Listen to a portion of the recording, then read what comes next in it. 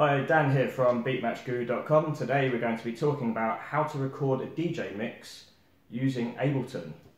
So, there's 5 steps to this and we'll quickly run through them for you so you can get recording your DJ mixes. So, step 1 is to connect a Y cable, so a phono to jack. So you want to connect the phono part of this cable to the back of the mixer, and you can do that by connecting to the tape or DJ booth. It says booth on the back next to the audio phonos. The reason why I've used a booth in the past on this particular mixer is because on the actual mixer itself you can use a volume control that allows you to manage the signal going to Ableton itself. So once you've got that done, you want to connect the other side of the phono to jack to a sound card. So this part is actually really important because a sound card can provide a lot of clarity and audio quality. So you can connect the jack to the sound card itself, and I use a sound card by Apogee and it's called One, so One by Apogee. It's a really good sound card, it's served me well in the past. And what you need to do is connect that sound card to the laptop, and then the hardware is done. So then onto step 3, you need to set up Ableton. So Ableton is an awesome software. It's technically a DAW, so a digital audio workstation. And all you need to do is open up a audio track and select line in.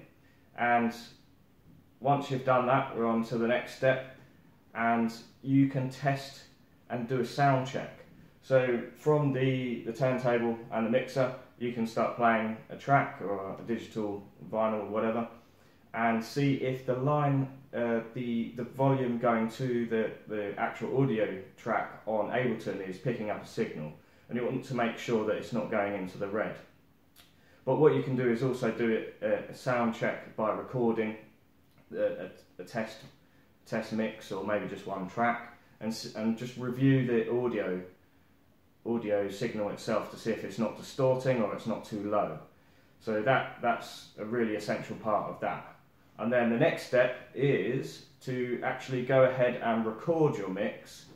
And my advice here is really key, and I've done another video on this, and that's to stay out of the red when you're recording your mix for like an hour, for example.